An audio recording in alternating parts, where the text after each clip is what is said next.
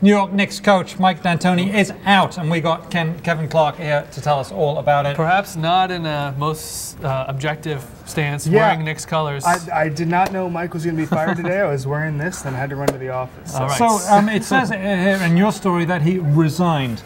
Right. Is that the sort of resigned where he didn't have a choice?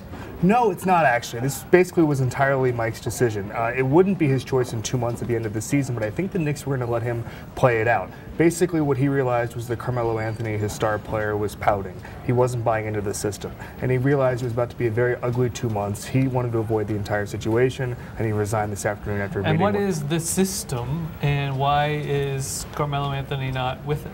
Mike D'Antoni runs a very up-tempo system which relies on quick passing and three-pointers and stuff like that. And Carmelo Anthony likes having the ball, and he likes doing his own thing. He likes being very famous and scoring 30 points a game, and the offense didn't give him 30 points. So D'Antoni likes to play the game as it's meant to be played, right. as a team game. Right. Carmelo perhaps not as an individual game. Right. Carmelo is very focused He's on not Carmelo. a team player. He's not a team Yes. player. Right. And He's not a so team player. this man, Mike D'Antoni, took one for the team, as it were, quite literally. Right. So what does this have to do with Jeremy Lin? Well, that's the question everyone's asking. It's not a good day. And we reported today that that Volvo is going to try to have his endorsement. Well, guess what? It's not a good day for Volvo because it's not a good day for Jeremy Lin. His numbers are going to go way down under Mike Woodson's system. Yeah. It's much slower.